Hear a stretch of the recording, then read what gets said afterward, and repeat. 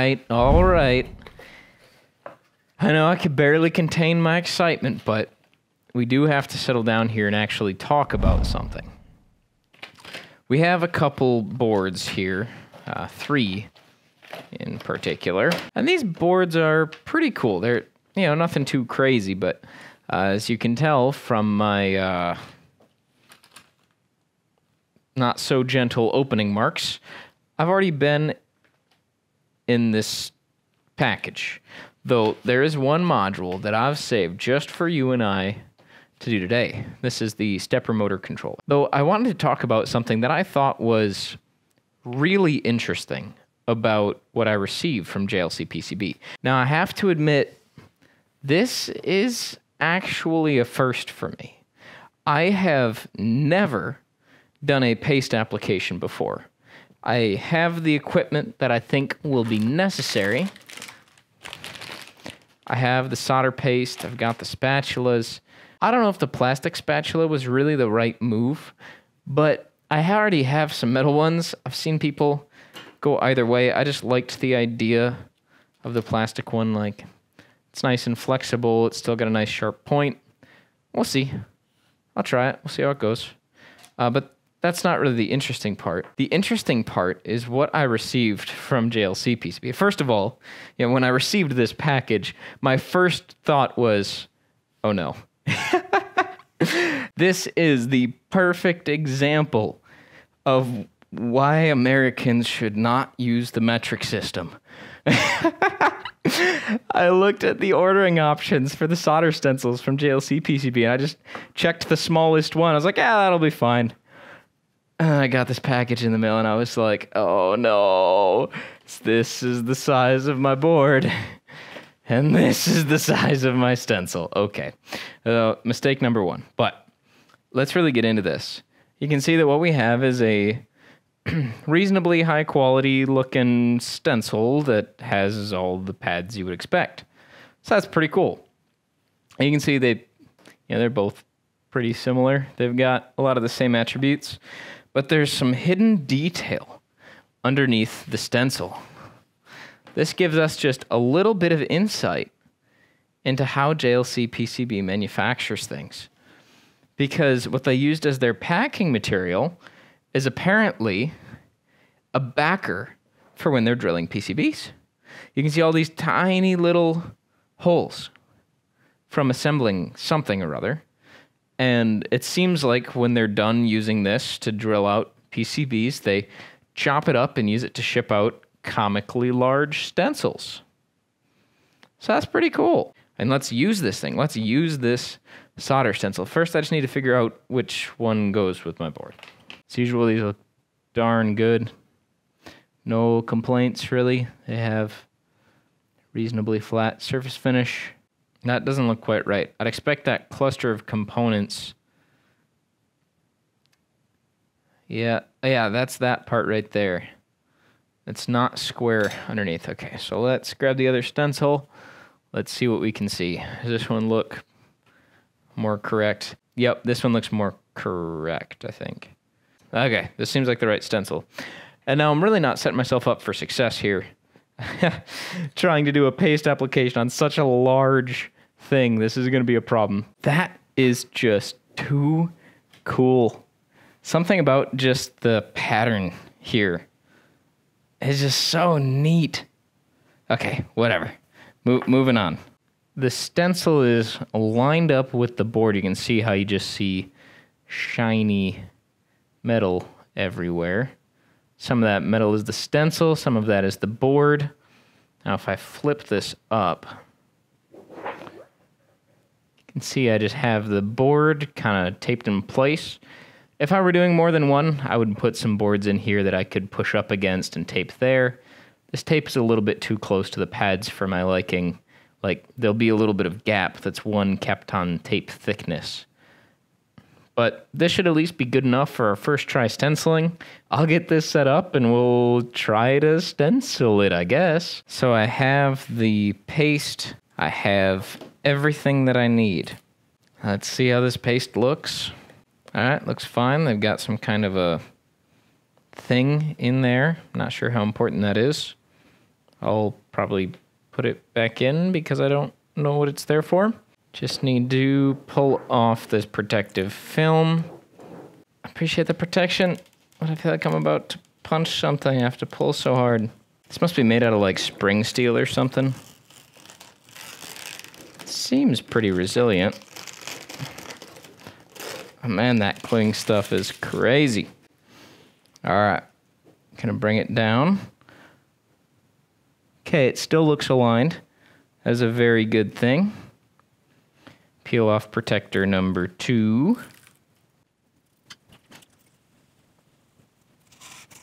Okay, this side looks a little roughed up. I don't know if one side versus the other is supposed to be down.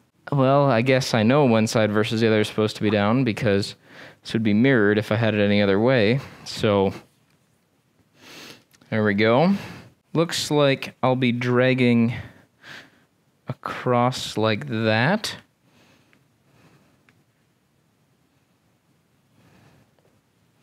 Let's give it a go.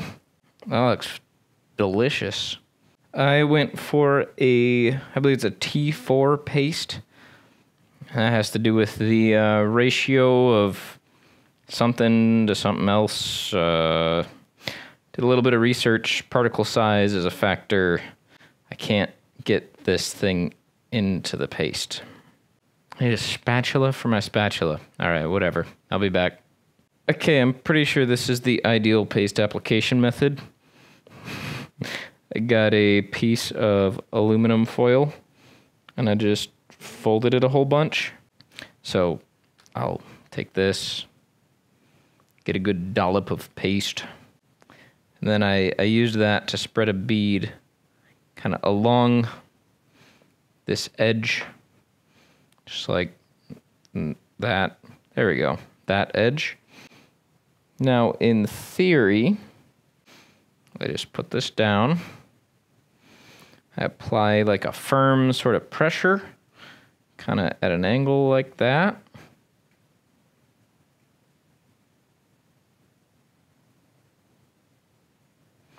Oh, I stopped too soon. Okay, let's try that again. Do a second pull.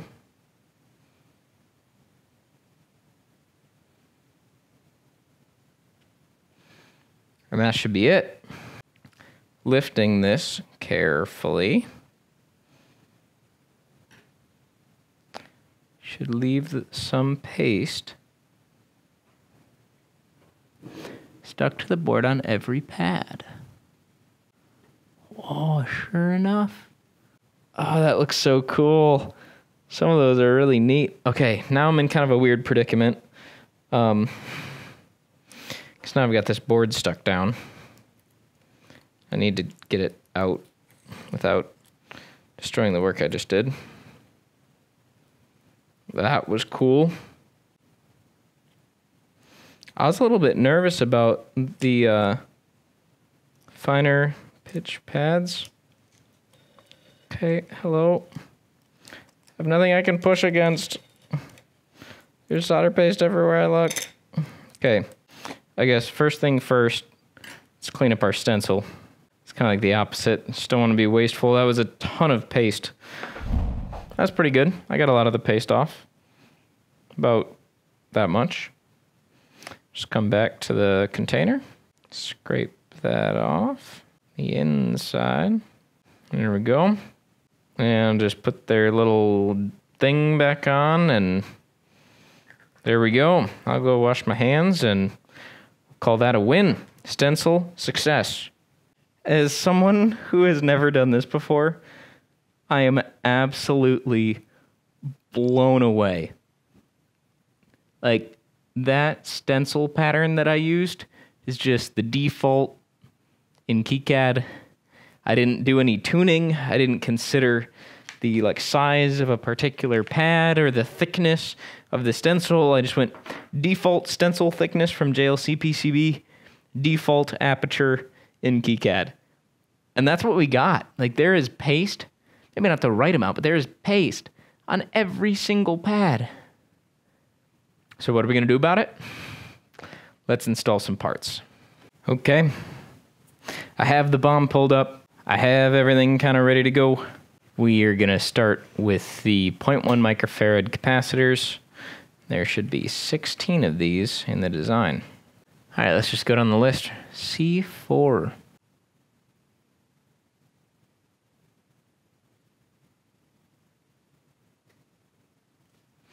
There it is.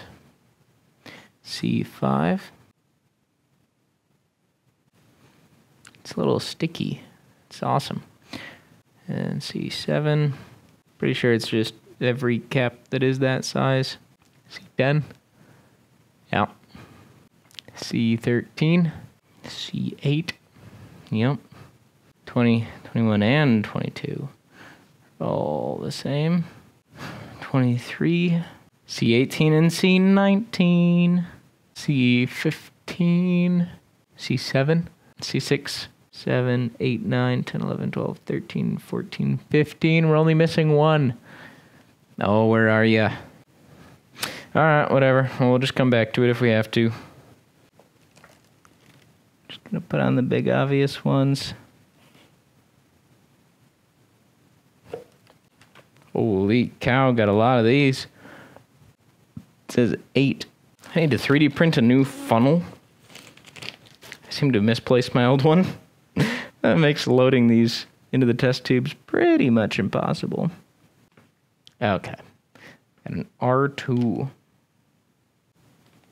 There's an R7. There it is. 22. 23. There you are. There is a 25. 26, 28, and 30 are the final parts. They're all over here. Okay, there they are. Found all of those. Got the 10K resistors next. We need 9 of these. Okay, let's do it. 10K resistors. Starting with R1. What a beautiful reference designator. R1. There is R6. Hell, it's 8, 9, 10, and I just found 10. There's 11. That's one of those as well. Beauty. R8. There it is. R19. There it is. R24. It's connected to the big cap next to it. There you are. Excellent. All are found. Going down the list, we've got the 100 milliohm. These are nice and big. Nice and obvious. We need 4 for this board. Yeah, it's the 4 giant obvious pads.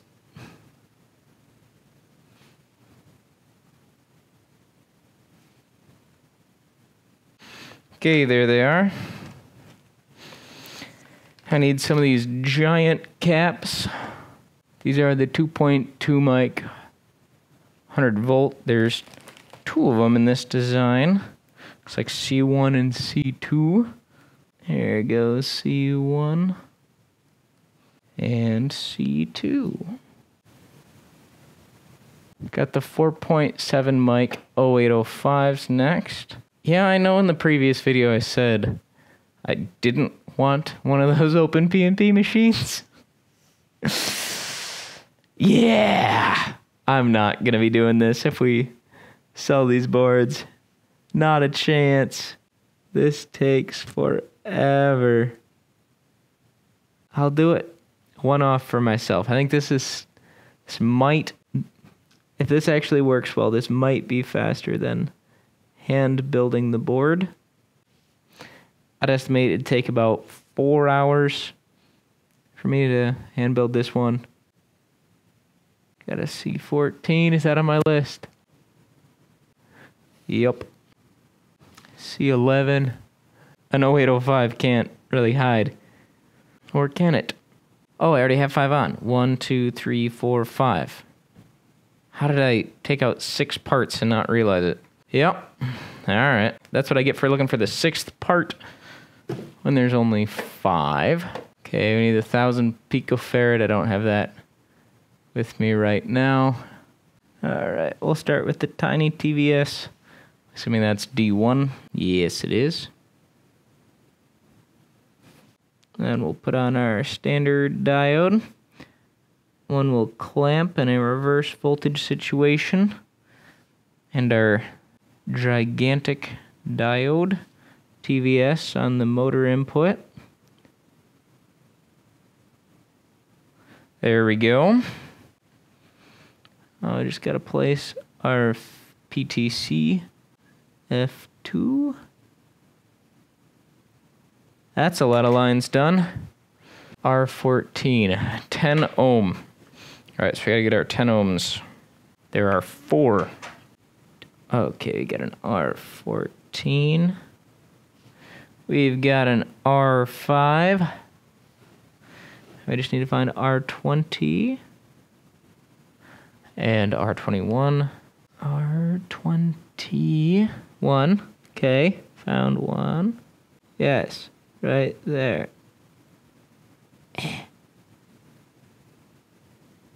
Oh, I think I found that last capacitor we needed. Yep. Okay, that seems to be all of the passives except for the diode. Let's get this thing installed. We can reflow it. That'll be cool. Okay, but first, we need some silicon. We got the Cypress P sock. That thing's worth its weight in gold at the moment. Carefuling.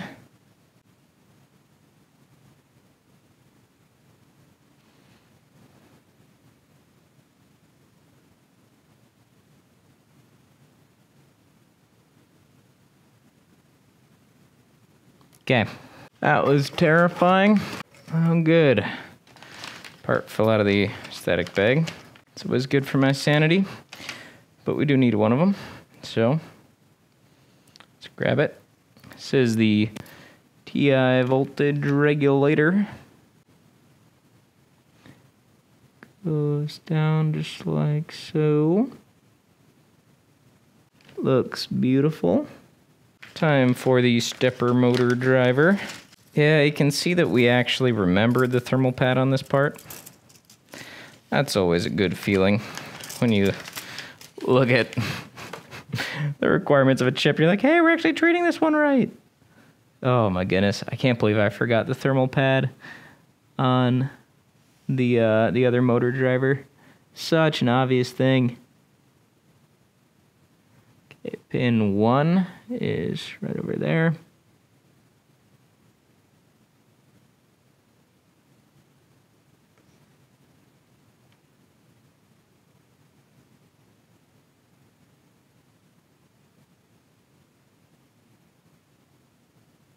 Okay. The part is in the paste. Time for the RS-45 transceiver. This one just has a ton of paste on it. That ought to be fine. Beautiful. Okay, I'm going to go grab the 1000 picofarad and an LED. We're going to bring this downstairs, and I want to show you the reflow process. So let's cut over. Let's reflow this board, and let's finish it off. We have a board. There it is. You can see it. Great. I need to add 2 parts. So we're going to try the same reflow profile that we did last time. All right. We're up at 170. We're going to go for 270 because that's easy to set. Okay, that is not a flat... No! Ah, I just hit the parts. Stupid. Okay.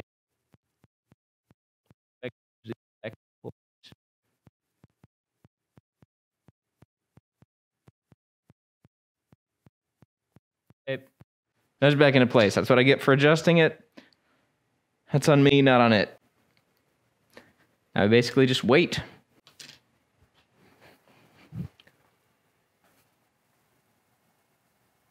Can see the flux activating.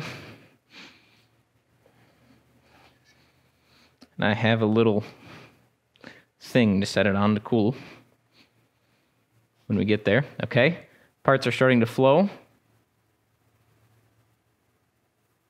I can see when half of the board is flowed, another half is Not quite, we're almost there. That is cool. All right, I'm gonna have to reflow one part, or fix one part, but in general, we're there. Time to pull it off. For a first reflow. First time using solder paste. First time using a solder stencil. First time making this design. Oh, when you reflow something that good, it just brings out this joy. Oh my goodness.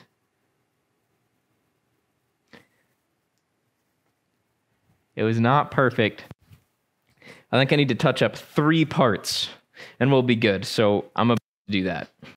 First thing we gotta do, there's a cap that is like super wonky because there's no solder on the pad because some guy may have kind of nudged it the wrong direction.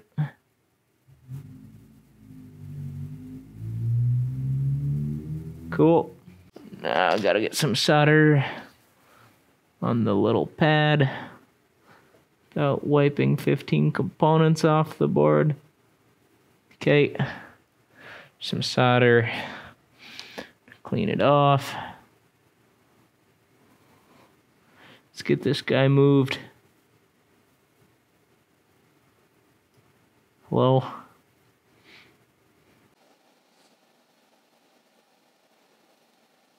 Uh-huh. Okay.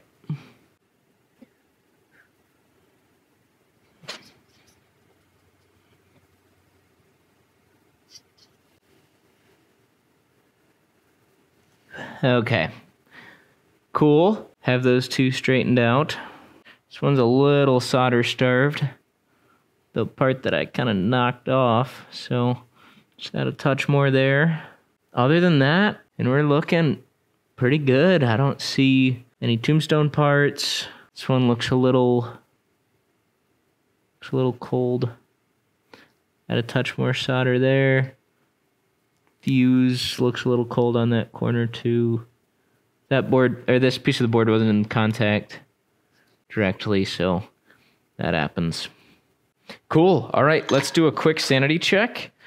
I don't see any obvious shorts or opens, but let's just check all the rails. So we want to check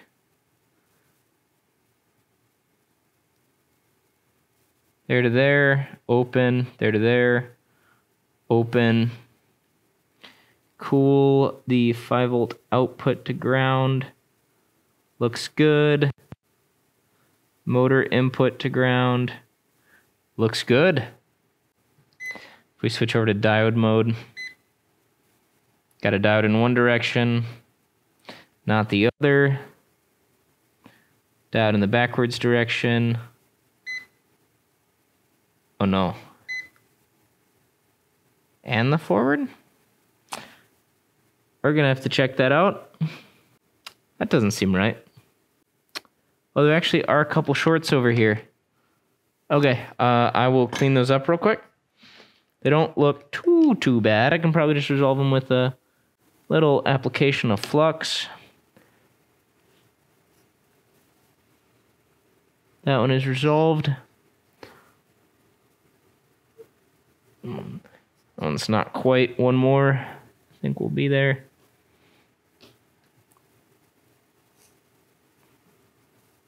There we go. That is one of the most beautiful solder jobs I've ever seen on a micro. Love it. Let's check that 5-volt rail again.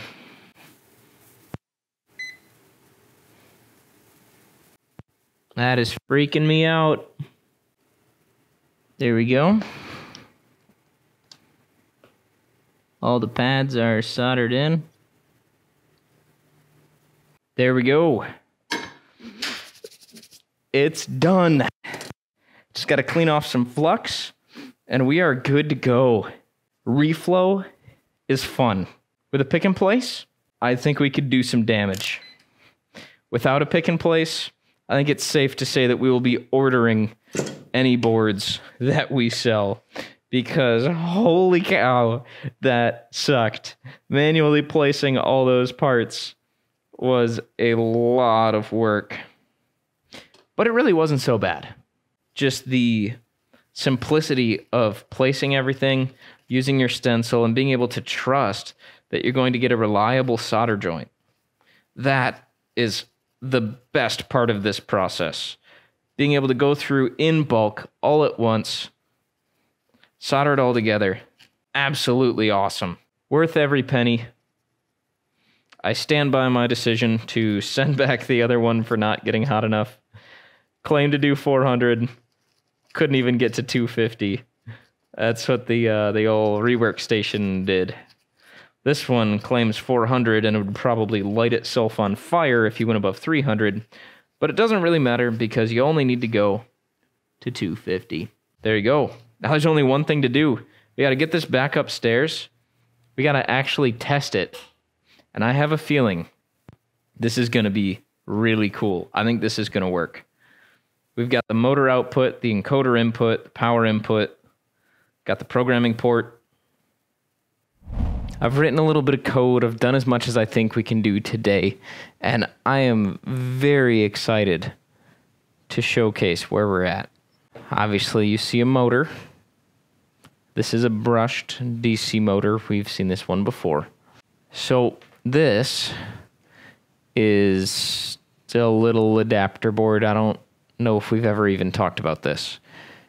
It allows for using, well, this is an FTDI module. That's a TX enable line. So this can talk RS-45. We can use this to talk Modbus. But it also has a power entry point. So we've got some alligator clips coming from a lab power supply, and that provides the power, which is sent down that RJ port. So let's grab our first cable. Now we have power and communication back to the computer. Okay, what do we do at the other end? Well, let's grab our first motor module. This is a brushed DC motor module. Motor plus goes on that side. That connects both power and the encoder signaling. So now we have control. We have all the motor power going. Never mind why there's two sets of wires. Okay, so now we take the brushed DC motor module, plug it in, and there we go. And it starts doing stuff. Spitting out some stuff on the serial port as well. Pretty cool. It starts spinning. Well, now what happens when we introduce our little stepper motor that we just reflowed? Well, we have the programming module. I snapped this off one of their dev kits. We're using this as a programmer because the dev kit cost 1/10 of the price of the real programmer, and I've yet to find a functional difference. So there we go. So you just plug it in over here, plug it into your computer, and boopity boppity, you've got a programmed board. I use one of these USB A to A extender cables. That works really, really well. Enough playing around. Grab that. We've got our motor power.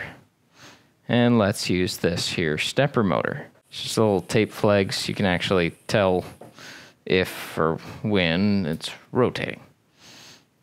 And I've made this little cable. Not my finest crimp work. It ought to get the job done. So we bring the motor cable around, plug that into the board. Very good. The motor is now connected. Now if I connect the power and the data, it now starts doing its thing.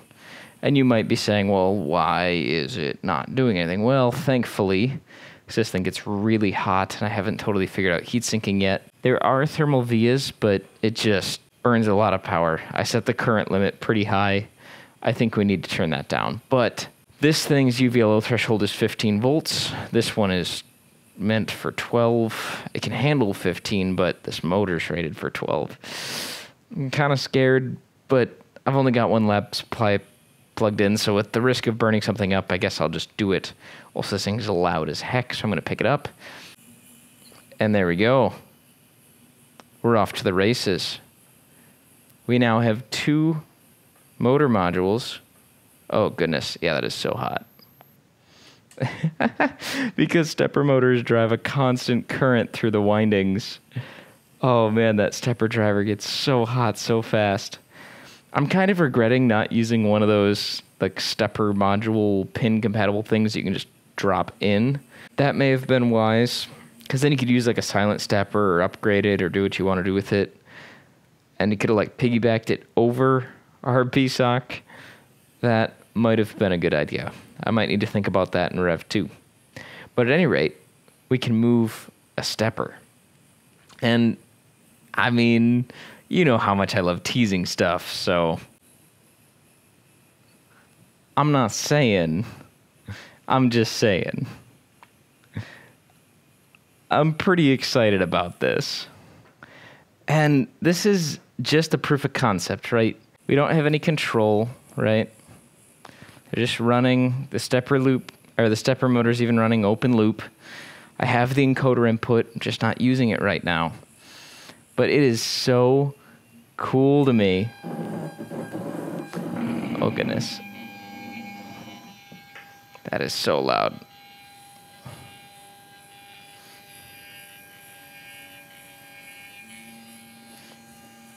Isn't that fun? Oh, goodness. That serial port is spitting out garbage. Hot garbage. Can't imagine why. There's only a little bit of electrical noise. I probably had 2 modules trying to talk at the same time. Okay, yes, this thing needs a lot of refinement, but it's a start. I have to do some code. We need to get some more refinement here. I think I've said that about 15 times, but the motor spin, the encoder feedback works. We have a stepper driver. We have 2 P-socks. I have 1 code base that's controlling 2 different sets of motors, and I can do a better job of linking them, but we have a motor controller platform. And I have a way to hook up a microcontroller to automate and try to coordinate and send commands to multiple motors. And this thing should allow daisy chaining. So in theory, I can just keep adding motors, and it should just keep working. That is pretty cool. Reflow success, mission success. Let's see if I can write some software magic to make this thing go from kind of cool to just absolutely incredible. I hope you learned something great today, and I hope to see you in the next one. Thanks for staying till the end, and a special thank you to all of you who have supported us through any means, through being a Patreon supporter or a YouTube channel member. I really appreciate the extra step you guys have taken to support us directly. Also want to thank you, all of you who comment, share what we do with others, leave a like on a video. It's really awesome to see this community grow, and that just can't happen without you. So thank you. Yeah, hope you enjoyed. We'll see you in the next one. Bye. Nothing like holding an hour of your work in your hands while you go down a flight of stairs. Okay.